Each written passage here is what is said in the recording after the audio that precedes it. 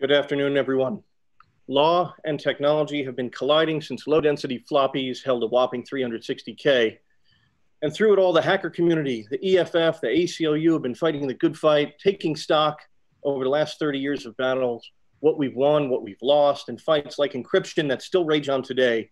Is our next and final keynote speaker of Hope 2020, Cindy Cohn. Cindy is the executive director of the Electronic Frontier Foundation and was for 15 years the legal director and general counsel of the EFF, a board member of the Tor Project, and according to Forbes, not just us, one of the top 50 women in technology. I can think of no one better placed to take stock of these legal battles, present lessons learned, and offer the Hope community advice and wisdom about why these battles are so important and why we all have to fight to make sure that technology supports and does not undermine freedom and justice. Take it away, Cindy Cohn. Thank you so much. Thank you, Hope community. I feel like I'm home here. You're our people. We're your people at EFF. We have been proud to stand with you and work together and have you, and really very grateful for your support of us over, as many years as I've been involved with EFF. In fact, my very first client when I joined EFF in the grand old 2000s was Emmanuel Goldstein in the 2600 case. So the founder of and still guiding force for a lot of what's going on with Hope. So thank you so much for having me, and thank you community for the support. EFFers have been all over this conference, and that's great. And I know you've also been raising money so we can continue to pay them to do the work of defending hackers. And so I really, really want to say thanks from the bottom of my heart. Here we are in a very different timeline than the one that we had expected to be in. So I want to honor that, but I also think there's opportunities here as well for us. And I want to today hopefully encourage you and maybe even inspire you to help us build a better technical future together, because I think we can do it. There's no better time than when the stakes are high to stand up for what you believe in and make a better world.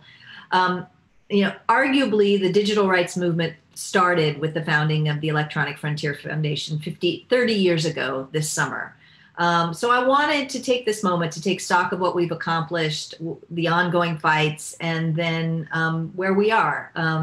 We're here in the midst of a global pandemic, gigantic reckoning of racism in our societies, a reckoning around inequality, worry about the very fate of our planet.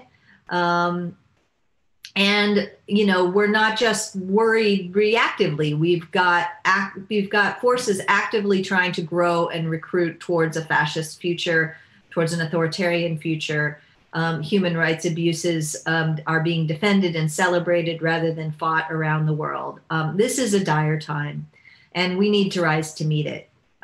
So I want to talk about where we've been. I want to crow a little bit about our accomplishments because we are 30 years old this summer. But then I really want to shift the focus to where we need to go together and hopefully spur some ideas for you guys to take and build forward. So let's start 30 years ago. EFF was founded on July 10th, 1990.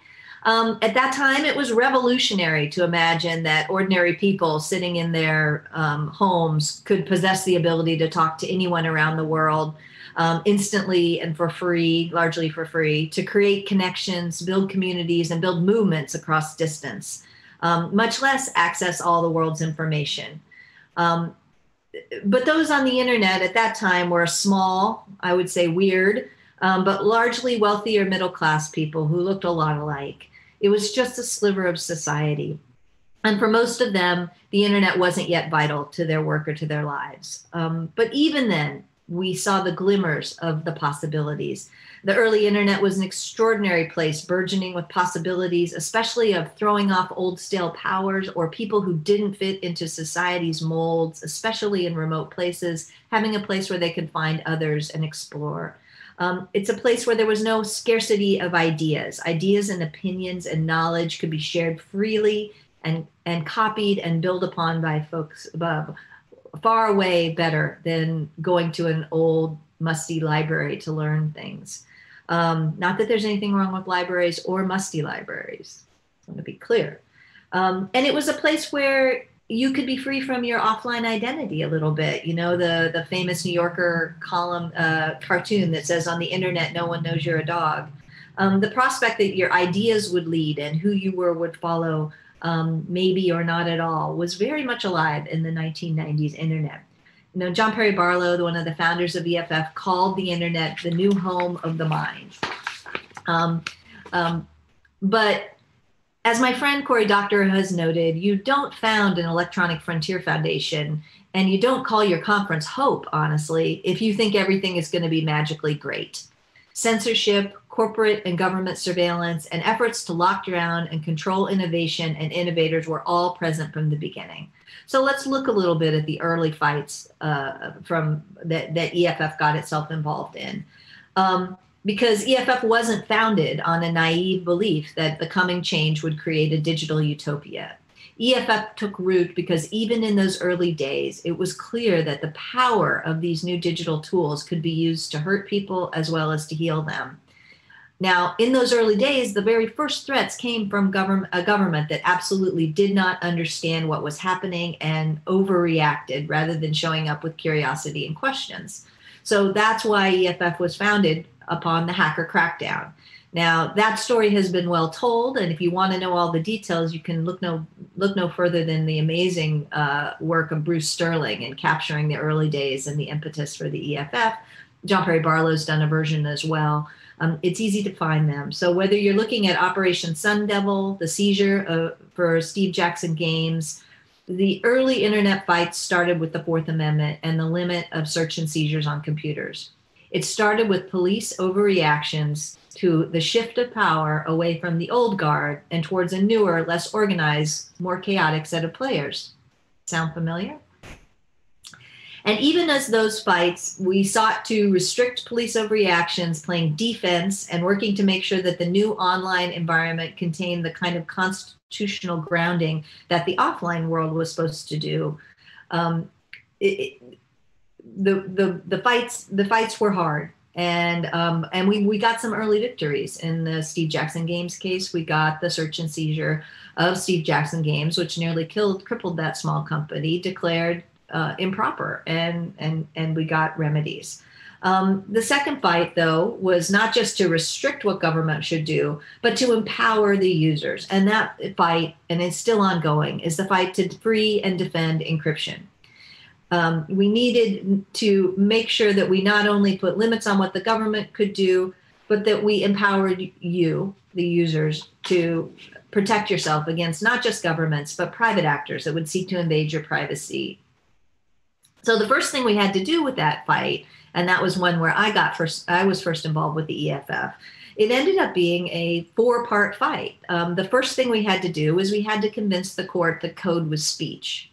The second, we had to convince the court that the internet is a place where speech happens, where people share ideas, including scientific ideas like the ongoing development of cryptography.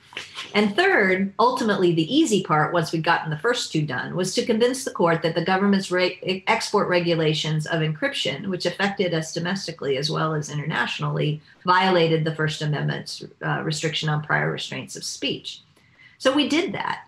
Between the litigations, multiple cases, fights in Congress, ultimately political and corporate pressure led the government to give up on the export restrictions on encryption. It was a full court press. It wasn't just the courts. It wasn't just the legislature. It wasn't just the community and the conversation. And it wasn't just the corporate pressure. All of them together created the first tremendous victory for encryption. We thought that was a victory, that it was going to end the war, but really it marked a new phase in the battle, as we came to learn later, and we'll get to. And then sometime in the late 1990s, the threat of overreaching intellectual property laws came into focus, and the passage of the Digital Millennium Copyright Act in 1998 made that clear. Now, the DMCA has some good parts and bad parts. The good parts are the safe harbors and protections for people who host other people's speech. from copyright claims, but it also has some big bads. And the biggest bad is Section 1201 of the DMCA, which is a para-copyright regime. What that means is if you protect a copyrighted work with a digital lock, breaking that lock or telling someone how to break that lock is itself illegal, even if the person has the right to the underlying copyright work.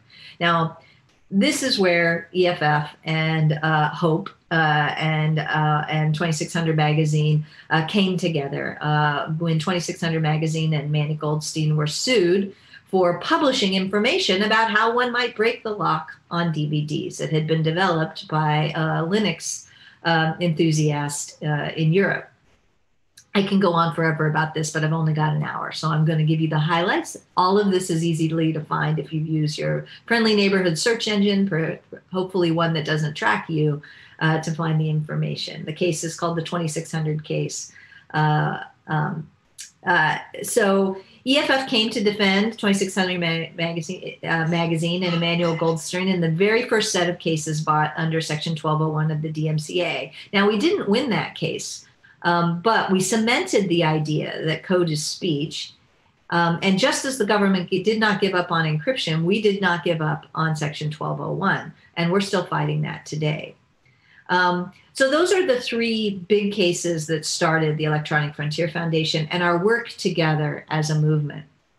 And 30 years later, we have a long track record of standing together and beating back bad ideas and uplifting good ones. So forgive me, but on our 30th anniversary, I want to crow a little bit about all the work that we've done together, because sometimes we get so involved in the current fights that we forget what we've won, and we forget how things might have gone if we weren't there to hold back the tide or change the tide. And I want to say this really clearly. I am very proud of the work that I have done and that EFF has done in standing with this community, but we did this together. We built a movement. We stood up against bullies, from the NSA to the local police, from the MPAA and the RIAA to patent and copyright trolls, from Barney the dinosaur, who was a copyright troll, to bullies and takedown abusers all across the internet and all across the world. And we've stood up together. We've stood up together for bloggers, for coders, for people who type in white or in green on black backgrounds, people who need anonymity to speak truth to power, or even just to complain about a product that sucks. We've stood up for your right to speak your mind and your right to have a private conversation. We helped establish the test for the First Amendment right to anonymous speech that both makes sure that lawsuits can't be used to unmask critics, but also can be available when there is a real cause of action and real harm. We help secure Fourth Amendment protection for your emails when they're hosted by other people. We established, as I mentioned, that code is speech, which has set the floor for regulating code much higher than it would have been otherwise, and beat back lots of bad ideas. We've stopped patent trolls, stupid patents. We've defended creators. We've developed tools for people to protect themselves. We've built guides, and we've trained trainers, a whole community of people who train people in how to protect themselves against surveillance, and so that they can engage in protest has grown up out of this work together. We built tools to make browsing safer and more secure. We've supported and protected security researchers, tinkerers, and coders alike who give us better tools and better secure the tools we all rely on. We've shamed and sued and pushed companies to stand with their users instead of spying on them, censoring them, and mistreating them. Looking at you right now, Ring. We've investigated and exposed and worked to undermine the ugly underbelly of the surveillance business model. We've stood up for your rights to your culture, to create, make fun of, engage with your culture without going on bended knee to content creators to ask for permission. We forced governments to provide information about its spying capabilities, both locally and nationally and internationally. We've stood before lawmakers together to ensure that everyone has access to real broadband and network neutrality. And we've stood before judges time and time again to challenge U.S. government overreach, and increasingly government overreach around the world. And we have stopped cold so many bad ideas and in the courts and legislatures and even sometimes in the boardrooms and public conversations that honestly, we lost count. So today, we have lots to celebrate, and we should take a moment to celebrate it because, of course, we're in very dark waters right now. But if you don't know where you've come from, it's hard to envision where you're going to go. So the internet is everywhere now. Many, many more people rely on it every day, and the pandemic has made it very clear how vital it is to so many people. And those people are far more diverse than they were when the small sliver of people enjoyed the internet in the 1990s and began exploring this new home of the mind. So where are we with our central fights? Well, as I mentioned before, our central fights remain. When you take on giant dragons, this is my friend Sigmund, when you take on giant dragons, they don't just go away. It doesn't all end in the arc of a television show or a movie where you get to happily ever after. When you have a movement, you need to keep using it. So in the Fourth Amendment, we've had huge wins, as I mentioned, around email privacy, around location privacy at the US Supreme Court. The third-party doctrine, the idea that when you give your data to somebody else, you lose all of your Fourth Amendment rights in it, it's going down. It's going down piece by piece, but it's going down. We are winning that fight, and I think we're going to win it in the next couple of years for good. We started with the Secret Service, but now it's government at all levels where we need to continue to work to fight back the overbroad seizure and to fight to get information about what the governments are doing, whether that's AT&T's work with the NSA or Ring's work with local law enforcement. The idea of corporate government partnerships to spy on us and create us the enemy is one of our big fights today, and it's one of the earliest fights that EFF started on. We still see police searching and seizing way too much. And we've also seen that the police access to sophisticated surveillance technologies is increasing, whether that's facial recognition technologies, the misuse of machine learning tools, not AI. I'm sorry, I'm old school like this. Hackers are still people who hack on things, and AI is not machine learning. ALPRs, automated license plate readers, cameras everywhere. The police ability to spy on us has gone up at the same time that our ability to hold them accountability has been racing to try to keep up. It's an ongoing battle, and it's not one that's going to end soon. Encryption, as I mentioned, while we've had some tremendous victories and we're all still using encryption, including over the very platforms we're using right now and to access the internet, we see a new bogeyman come up every few years for law enforcement to say that why we can't have strong encryption or unbreakable encryption or actual real security anymore. For a few years, it was terrorism. Right now, it's child sexual abuse material or CSAM. But watch for it to change as government thinks that the next thing is going to do. The answer is we're all more secure if we have real security. And there are other ways to solve the problems that the government keeps throwing up as being a problem of encryption. So one of my big calls to action for you, and I'm sure you've heard it from my EFF colleagues over this week, is that we need to stop the Earn It bill and all of its variants. I would say during EFF's 30th anniversary, I said we need to kill the Earn It bill and all of its children. But apparently that's a little too Game of Thrones for some folks. We need to stop this bill, and we need to continue to watch for it. If we want to stand up for encryption, we have to stand up for encryption all the time. The Computer Fraud and Abuse Act is still overbroad. It took our friend, Aaron Swartz. But right now, there's a Supreme Court case called Van Buren where we have a chance to scale it back significantly. It won't take us all the way, but we can scale it back significantly. Getting the Supreme Court to take a look at the Computer Fraud and Abuse Act took a tremendous effort over many, many years.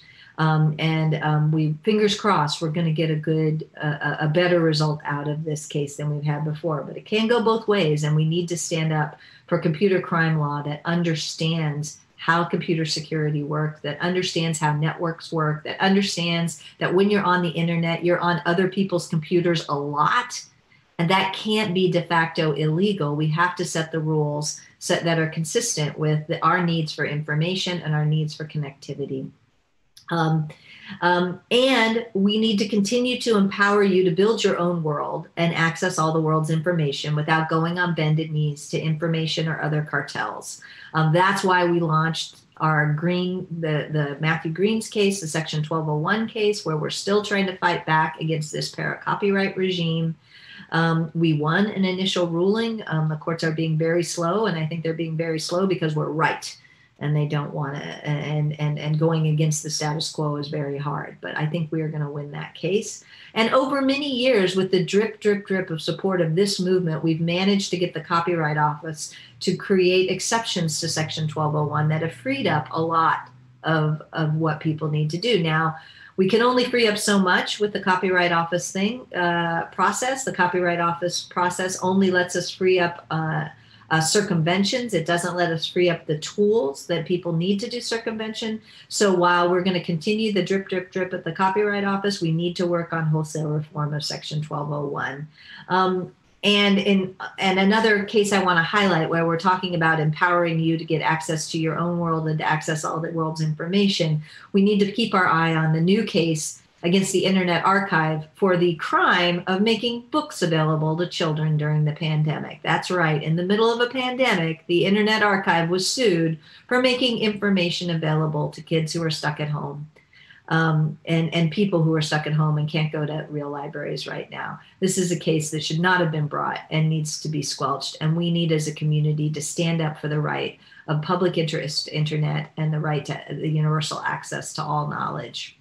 That doesn't mean we don't pay creators, but it means we need to fight the cartels who are trying to hold us in lockstep and keep us on bended knee, asking for permission to access our own knowledge and our own culture. So that's where we are on our old fights. I'm only on the old fights now, but we have a whole set of new fights as the internet has grown. Luckily, our movement has grown along with them, but we need to make sure that we're doing this. The first thing is, and this is, I'm not sure they call this a new fight, because this is a fight that's been with us all along, but that we need to turn to now urgently. And that's recognizing and fighting racism in technology, and recognizing that if you have a racist society, you're going to build technologies that mirror and sometimes double down on that racism if you're not paying very close attention and you're not recognizing the diversity of people who need to rely on your technology and having those people in the room when you're thinking about what you're building. Early on, there was a dream that this new home of the mind represented a chance to break free from the oppression of the offline world. That's what Barlow meant when he said we were building a world where all may enter without privilege or prejudice accorded by race, economic power, military force, or station of birth, the famous quote from the Declaration of Independence of Cyberspace. This was his hope, that we could create such a world. But we have to be honest with ourselves. While we have created tools that help marginalized people stand up against higher powers, the cell phone camera is one, the Internet Archive is another, strong encryption is another, overall, we have not succeeded in building the world where all may enter without fear or favor. And worse, we're seeing increasingly technologies being used by the powerful to further disempower the marginalized. Whether the technical tools are used by corporations or governments, and as I mentioned before, these two things work in lockstep all the time. Separating them and trying to pretend like they're different problems is misunderstanding how corporations and governments are working together to oppress us. They are disproportionate. We know that these tools are disproportionately aimed at and impact people of color and other marginalized people in our society, especially in these times. We need to recognize that if we think that, and we need to recognize that Black Lives Matter, and that we pledge to redouble our efforts to beat back police surveillance and abuse, and to build and protect the tools that allow you to organize, assemble, and speak securely and without censorship. We see this not just in the United States. Cisco helped build the Great Firewall of China that helps the PRC identify and squelch religious minorities. The U.S.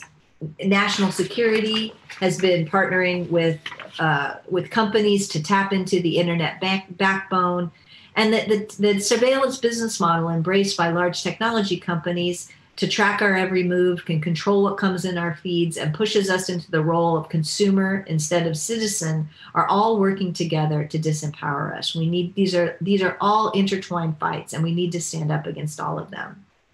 We need to recognize that the new bosses are in many ways the same as the old bosses. And I'm talking about Google, Apple, Facebook, Amazon, and Microsoft.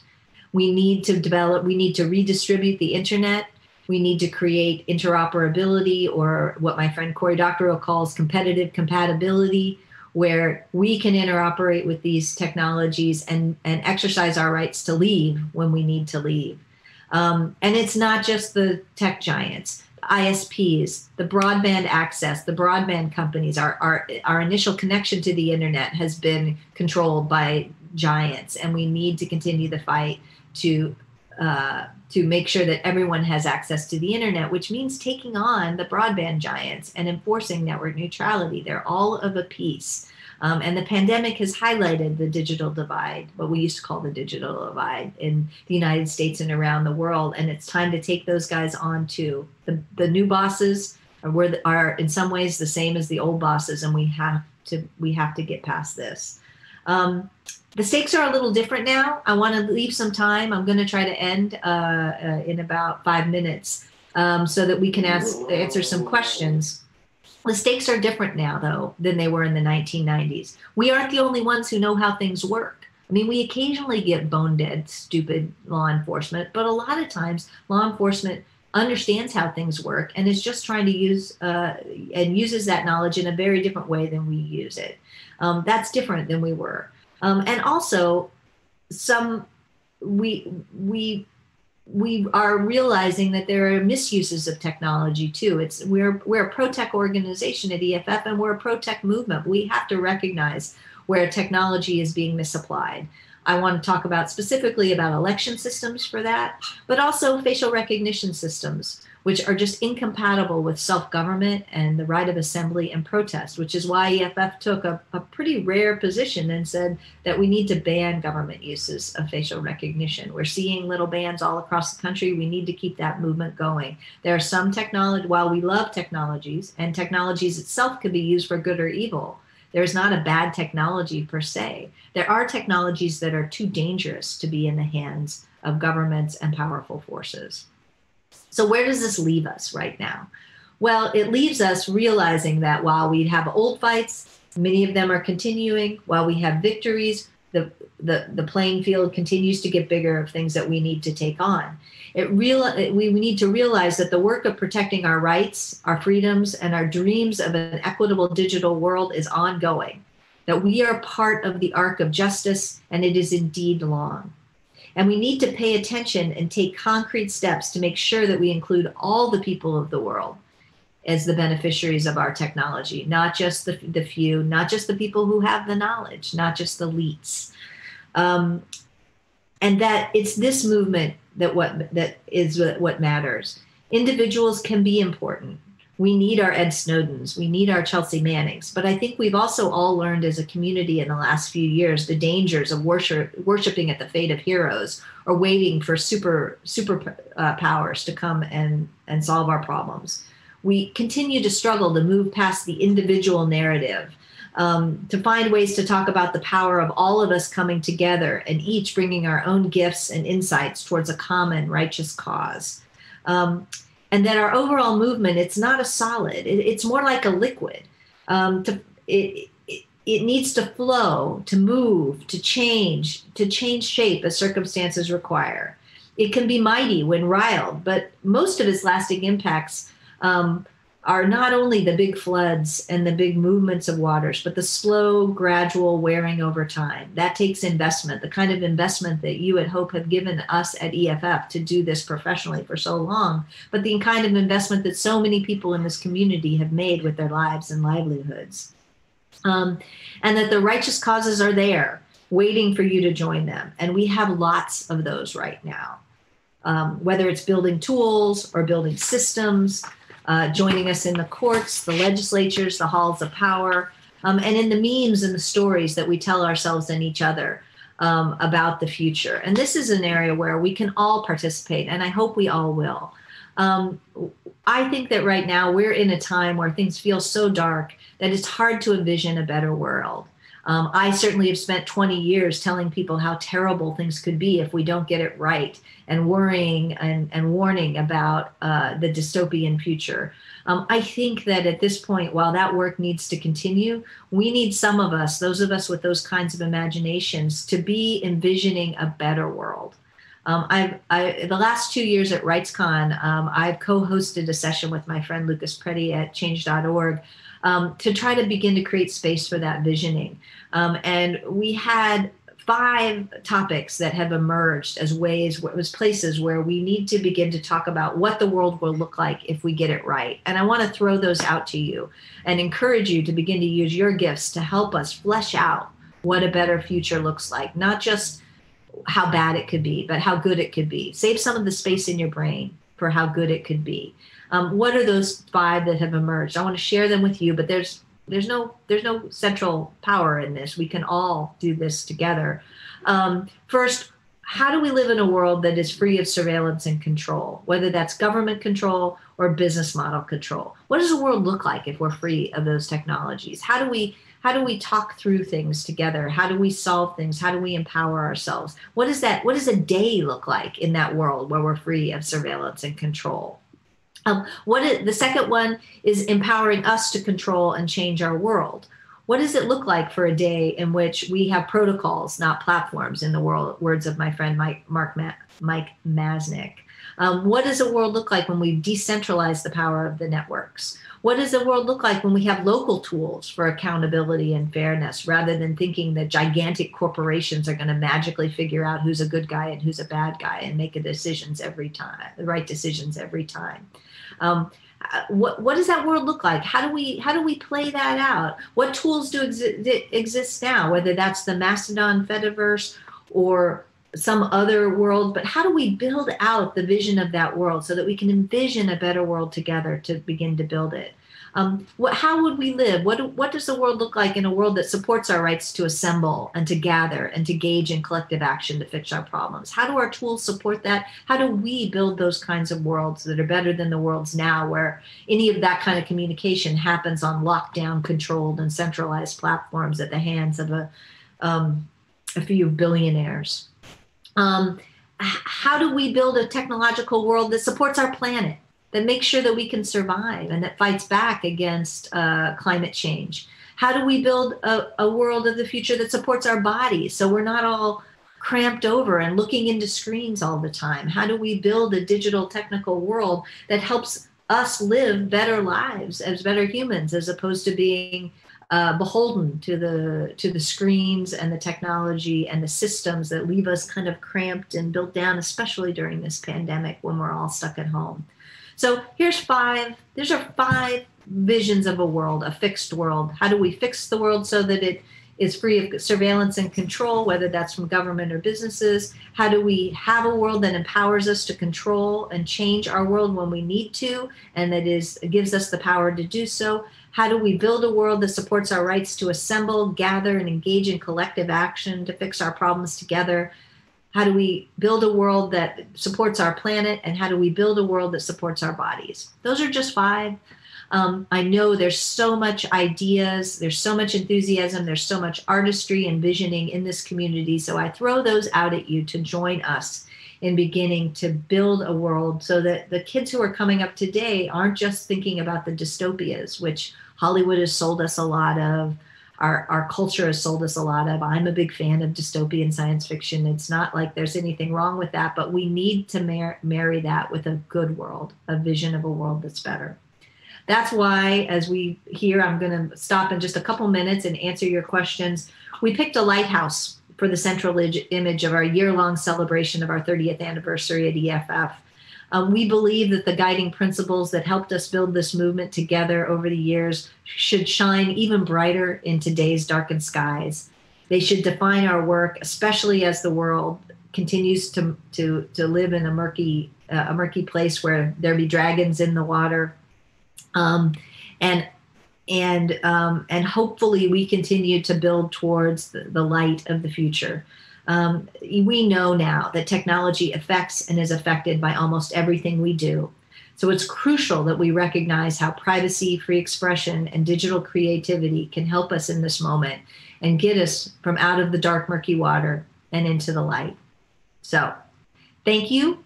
I'm very, very happy to take some questions and can talk. This was a kind of a high level conversation. I'm happy to dig a little deeper into issues if people want to, but I also know that you had 2 hours with my colleagues who know far more than I do about most of these things.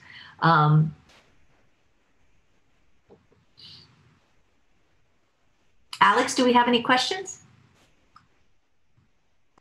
Unmute Alex. Here we are. I think we're back. Cindy, thank you so much for that absolutely wonderful tour de force of over the last 30 years of the Electronic Frontier Foundation. I have to say I found it very enlightening. Going back to things like Operation Sun Devil and the Hacker Crackdown and Bruce Sterling's book. I mean, I remember I read the Hacker Crackdown. I must have been in high school, I think. And it was before I ever had a computer. And it was really one of the things that inspired me to get into computers and programming and hacking and calling BBSs, reading about 2600 in that book and the EFF. I cannot endorse your recommendation enough for members of our Hope community to read that wonderful book by Bruce Sterling as well. We've got tons of questions. I'll start off with one of my own. You went back, going back to memory lane as well. You talked about the DECSS case, and I believe that was in the Southern District of New York in front of Judge Kaplan. Yep. I was an undergraduate at the time. I wasn't in law school, but it was my first introduction to the Southern District of New York, and then my first introduction to when we lost the case, when EFF and 2600 lost the case, to the Second Circuit Court of Appeals. And if I recall correctly, you somehow managed to finagle the dean of Stanford's law school, Kathleen Sullivan, to fly into New York for one day, take a taxi from JFK or LaGuardia more likely to the Second Circuit and argue that case for us for 2600 and the EFF pro bono. That's a pretty amazing coalition to have created 20 years ago when the EFF was really only 10 years old and technology was in its nascent years. What advice do you have for the Hope community about building coalitions like that today? It's obviously you guys are really good at it. Yeah, I think that, thank you for that. And we certainly did. And I have to say that was one of the most thrilling moments of my life to watch one of the best advocates of our time argue this case for us and to get to help to prepare her as well. She's on the side of companies now in some really bad digital fights. So we got to bring Kathleen back. But, I will say, first of all, the thanks to that goes to Larry Lessig, who was on the EFF board at the time, and also a professor at Stanford who reached out to Kathleen and asked her if she wanted to do that. So hats off to Larry for really helping bring in the big guns for our community. But the other thing that happens, and I think this is really important thing, is people want to do the right thing. People want to help. You just need to give them the pathway and the way to do it. What we do, this digital stuff, it can be really fun. And I really believe that we are a merry band of people fighting for justice. And the merry band is far, I'm a big fan of if I can't dance, I don't want to go to your revolution theory of change. And so one of the things we do, what we continually to do is people want to be in the good fight. Everybody wants to be, one of the good guys and not one of the bad guys. So our job is to open those doors for them and give them ways to meaningfully contribute. So, be welcoming to people who are like, I don't know anything about this, but I think you might be doing something interesting. And I think, Hope is a great example of this. Hope is a place where people who don't have a lot of technical skills or understanding can come and be welcomed. And, there's a stripe in the digital community. There was for a long time of people being really hostile to newcomers, especially newcomers who were women or people of color. And I think that Hope is one of the places where we've turned the corner on that. And that's what we've always tried to do at EFF. If you want to show up and help, we're gonna make that possible for you. And we're not gonna look askance at you because you don't already know the things that we do. I think that's great advice. Being inclusive, don't let your prejudices automatically turn you off to somebody, especially if they're what we would call a noob. Building on those lines, and we have so many questions coming in. I'm glad that you left a good amount of time for us. I hope we can get through a number of them. So I'll launch right in. What do you, and this is somewhat related, I think, to the last question. What do you think about funding of privacy researchers and privacy-related events by companies with poor privacy records? Yeah. Google, Facebook, Palantir are actual examples. If the researchers' events seem unaffected in their work, is this a problem? Yeah, I mean, I think that I think that it's a really hard problem, right? Because we don't have a lot of independent sources of funding. And, I do believe at some level, all money is dirty, right? So if you're looking for the cleanest money around, you're always going to be chasing the sunset. But I do think there are things that people can do to try to protect themselves and make sure that they're not vulnerable to the charge. I mean, EFF, it's really, our independence is tremendously important. Now, I have 30 years of saying, sometimes we fight with Apple. Sometimes we stand with Apple. We fight with them when they're ridiculous about their DRM and their control of their platform. But when they stand up for users encryption, we stand with them. Now, so we have a history that we can point to about standing for the principles rather than the things. But there are things that people can put in place with that. One of them, and the companies ought to start doing this, if companies want to support privacy researchers, they should develop third parties that help make those decisions for them about where the funding goes. It's imperfect, but there are, the Rose Foundation is a foundation that has done a lot of providing of Cypre money to groups that do privacy work. There are models where you create independent third parties who have transparent and open systems where, if companies are sincere about wanting to really stand up for privacy research, then they need to empower third parties to make open and transparent decisions about how to support that work. And I think, an example of it, and I wouldn't say it's perfect, but an example that's trying to do this right now is one of our very current fights, which is the Open Technology Foundation, OTF, which I think has done a really good job of trying to develop an open and transparent way to look at who they're funding and what they're funding so you can see whether there is government influence in where that money goes. But still taking advantage of getting money to projects like Tor that desperately need it. And OTF is under fight right now. The Trump administration tried to take it over. I just helped put together an amicus brief with a dozen, more than a dozen, I think 17 large organizations to say that it's tremendously important to protect the independence of organizations like this. Now, I'm not saying there's a perfect example. I'm just saying there's places to look for ways in which you can build systems where the answer to money is dirty isn't, well, we just don't get to do the research anymore, but rather create systems that can be trustworthy and transparent so that we can all look at them and say that research is independent, even if you can trace the money back because somebody in between, whether that's a federal judge or a foundation or a nonprofit, has taken the steps that you can see to make sure that that's what's going on. Fantastic advice again. And I love the idea of having an intermediary or a third party vehicle that is the siphon for this particular type of funding. To me, it almost sounds like an alternative use case for special purpose vehicles, perhaps created out of Panama by, instead of sketchy law firms like Mossack Fonseca, perhaps we can have, special purpose vehicles designed specifically to fund privacy related projects. Totally. Wonderful idea. It's something really cool to think about, and perhaps somebody at Hope will take up the torch and make it happen. You mentioned the Van Buren case. That's, I believe, the Supreme Court granted certiorari on that, and that's a Computer Fraud and Abuse Act case. So we know that's a really important case. A question from the audience is, there's so much going on. What other cases or issues should we be tracking most closely, and which are the best topics for discussions with less well-informed family members and coworkers? Well, I would say for me, and I admit that I've got nearly 30 years in on this issue. I think that recognizing encryption, how important encryption is, where it is, I think for your uninformed, colleagues and friends and family members, they rely on encryption every single day.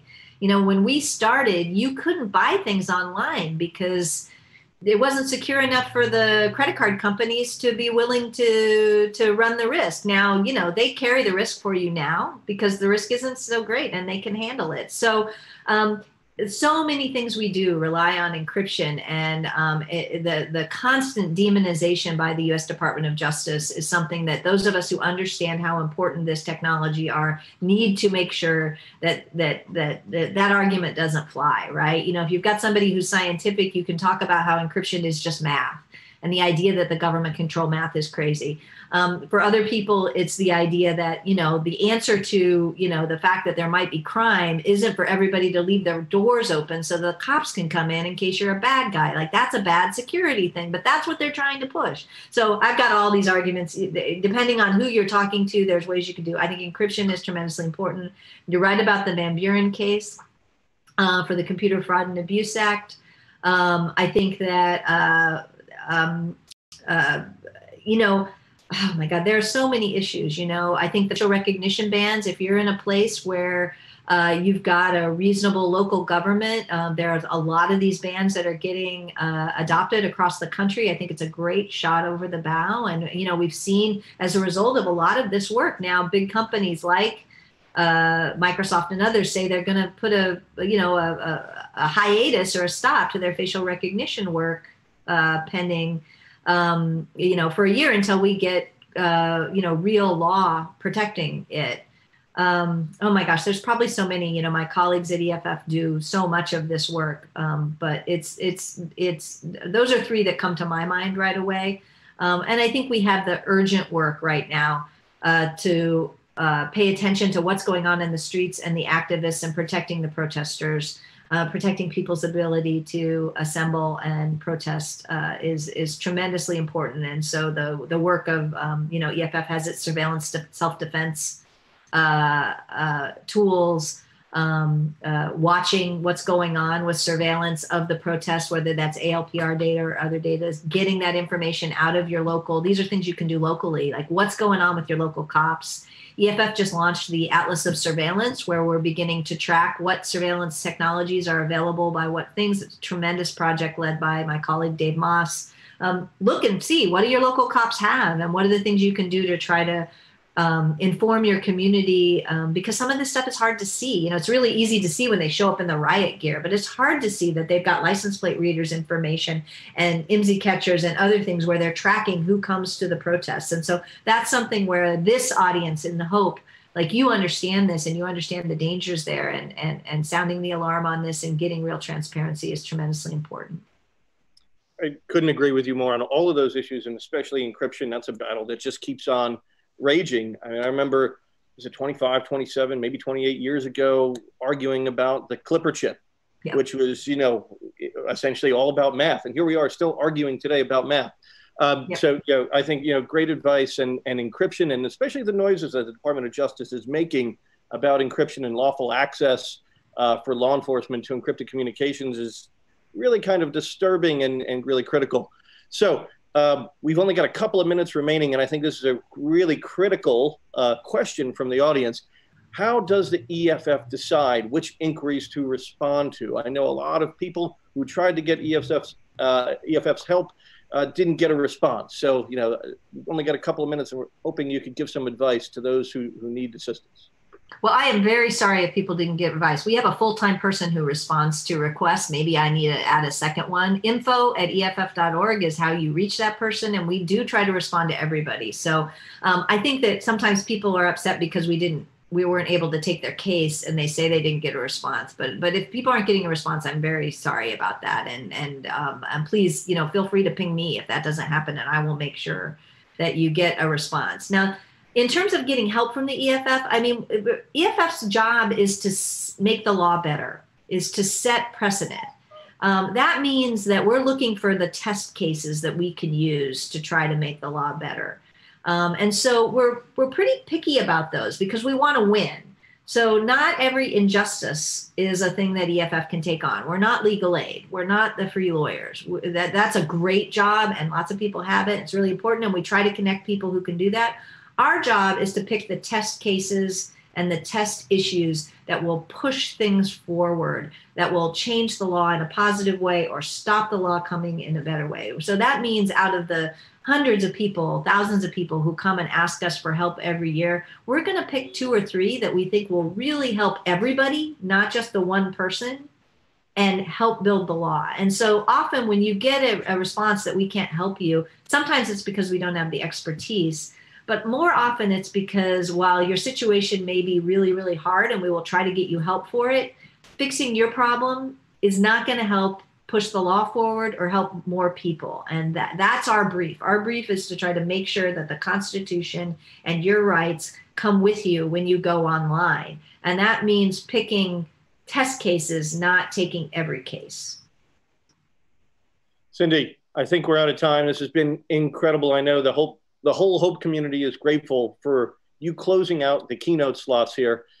This has been incredible. You've done amazing work, and it sounds like we've all got a lot of work to do ahead of us. We do this together. I am very, very proud of the role that I play and that EFF has played with this, but this community, you guys are our core community. You know, we have lots of communities now, but the hackers on planet Earth, this is our home, and we couldn't do it without you. And we really, you know, there's a new generation of hackers coming up. And again, I'm old school. That means good things. Let's help them see that there's a movement here, there's a community here, and that they can plug into it and help us grow it and help us make it better. Absolutely. Back to you, Greg.